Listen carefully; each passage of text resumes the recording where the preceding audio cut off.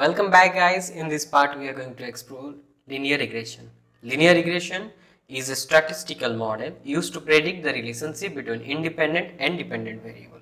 As you can see, in x-axis we have independent variable and in y-axis we have dependent variable, and the line between the data point is regression line.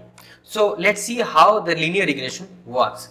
First, let's see a regression equation. The simplest form of a simple linear regression equation with one dependent and one independent variable is represented as y is equals to mx plus c. So as you can see from the graph, y is the dependent variable, x is the independent variable, m is the slope of the line and c is the coefficient of the line. So now let's see how we are going to use linear regression.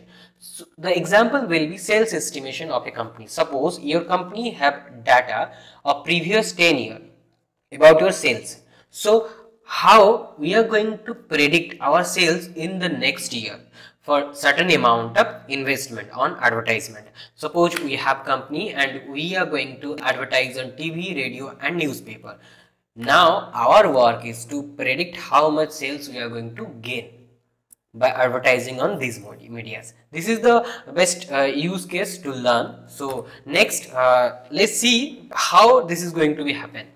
For simplicity, let's consider a single variable, that is television, and find out how much sales the company will get. So now our goal is changed to calculate how much sale our company will get by advertising certain amount in television. So first what we are going to do, we are going to predict the plot between television and sales from the previous data. After plotting the graph, we are going to find the best fit regression line between television and sales data points.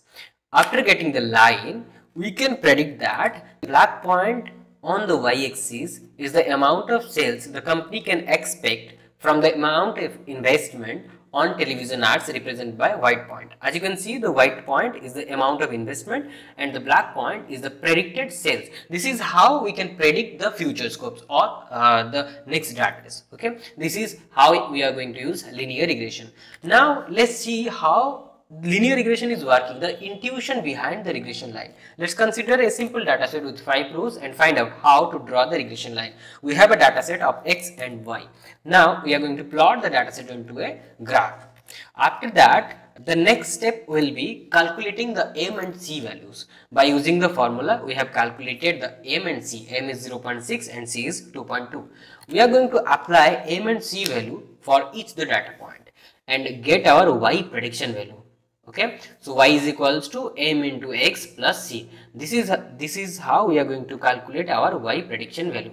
After calculating y prediction value, the distance between the actual and the predicted value are known as residual error. The best fit line should have the least sum of square of these errors, also known as e square error. Now let's see how we are going to calculate these errors. So first we are going to calculate y prediction. After calculating y prediction, we are going to subtract y prediction from y and we are going to take the square of that. The sum of square errors of this regression line is 2.4. We check the error for each line and conclude that the best fit line having the least amount of e square error. Now the question arises, how we are going to get the best fit line? We keep moving this line through the data points to make sure the best fit line has the least square of distance between them and the data points. Next, multiple linear regression. Multiple linear regression is similar to linear regression, with the variation is here there will be number of magnitudes and the number of independent variables. Now let's come to our project to calculate the sale of our company. Okay, the first part will be importing the libraries. Let's first import the library. Okay, next what we are going to do, we are going to read the data, previous data. Okay, the data is in CSV format, so I am using pandas to read CSV. Okay, so let's execute the CSV part, and data.head will give us the first 5 rows of the data. As you can see, our data have TV, radio, newspaper and respected sales. Okay, so after that we are going to initialize the data for x and y variable. We are going to use simple linear regression. As discussed, first in x axis we are going to use TV, the data from TV, and we are going to use the y value as sales, and we are going to plot the graph. Okay, so let's plot the graph. Okay, this is the graph of x and y value. This is the real time graph of the x and y value from the data set. Okay, after that what we are going to do, this is the data set. After that what we are going to do, we are going to give it to a trend test split. Okay, so now question arises, why we are going to perform trend test split. Okay, as you know, after training we have to test our model to get the accuracy of the model. For that we are going to divide our complete data set to training data set and test data set. We have given the size as 0.2, that will be 80% will be training data set and 20% will be test data set. Okay, so let's split our data set with to train and test. Okay, after that we are going to create our model. As you know, as you can see, I have imported linear regression and I have instantiate linear regression, then I have model.fit. Okay, so after executing this line of code, I get the output at linear regression. Okay, this is the linear regression execution output. Okay, after that we are going to test our model. Okay, predicting the test result. Okay, so this is our linear regression line.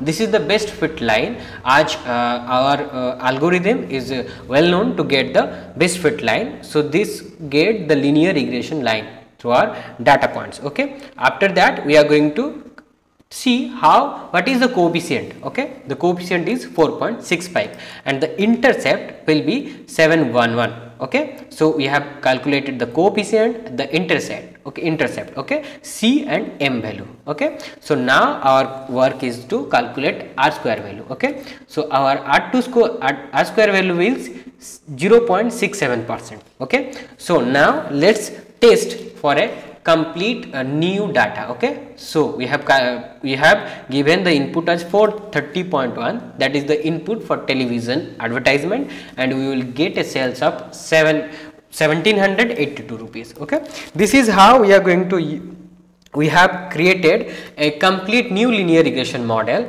which will calculate the amount of sale you will get by giving the input as the amount of investment we will do in television. Okay, so let's see multiple linear regression. In multiple linear regression we are going to use all the 3 parameters and we are going to get our estimated sales. Okay, so similar to that, let's define the X in our data set. As you can see in our data, we have TV, radio, newspaper and sales. Okay, so first what we are going to do, we are going to first in our X we are going to take the 3 parameters, and in Y axis we are going to take the parameter of sales. Okay, so let's execute this cell. After that we are going to do the train test split. So let's split the dataset into train and test. After that we have instantiated the linear regression and we have to fit the model. After fitting we have get the output message. Okay, after that let's predict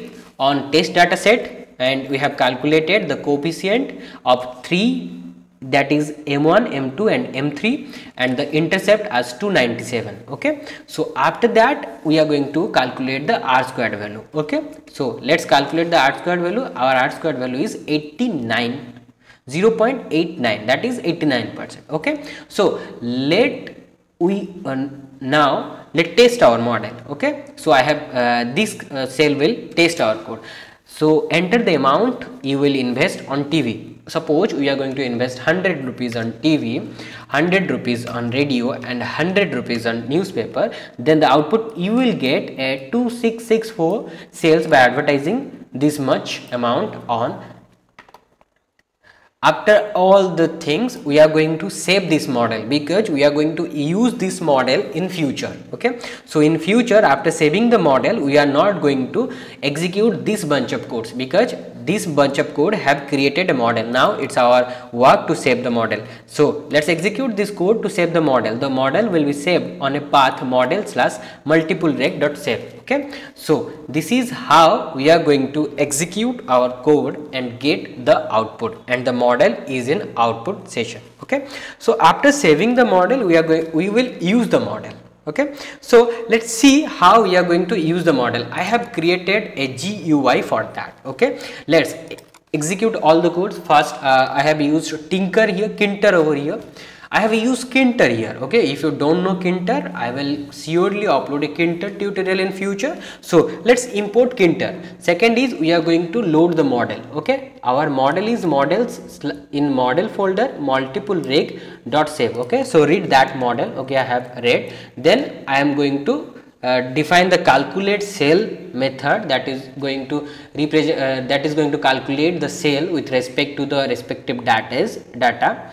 Now next we are going to initialize the Kinter window, then we have initialize the 3 labels, and finally we have loops. Okay, this is the GUI. These are the codes to get this GUI. Okay, so this will be you are going to learn this on Kinter tutorials. Okay, so this is our output, and it is telling the expected sales. Suppose our company is going to invest 670 rupees on TV, 589 rupees on radio, and 822 rupees in newspaper. The expected sale will be 14,665.34 rupees. So this is how we can also integrate our model to a real-time project. Okay, this is how it works. Okay, no worry for the code. All the codes will be on the link below description box. Find all the links and stay tuned. Thank you.